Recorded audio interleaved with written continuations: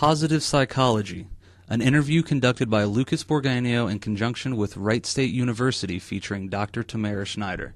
Welcome, Dr. Schneider, to this interview that we're going to share together about positive psychology. Positive Psychology's place in psychology.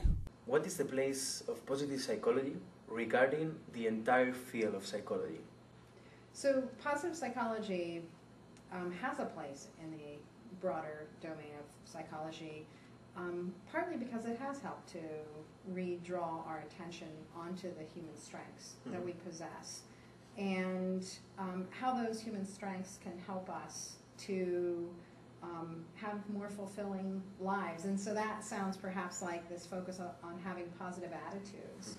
But it really can also be a focus on knowing what our own inherent strengths are as people.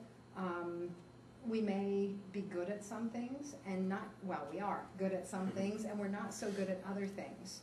And there are different cultures that have a different focus on building strengths versus trying to make the whole individual good and building up weaknesses perhaps in an individual. And by knowing what human strengths might be, and by knowing what your own personal human strengths are, if you can build on your strengths, you can be unique in that domain of what strengths that you have. And by having this domain of positive psychology, we can get a better understanding of what are the good things that people might possess, and how do we know that they're good. And that's really where the systematic research is required. So again, going back to the idea about winning the lottery, a layperson would think, oh, if I just won the lottery, my life would be great, I would be happy. And now we know because of research, good research, that no, that's actually not the case.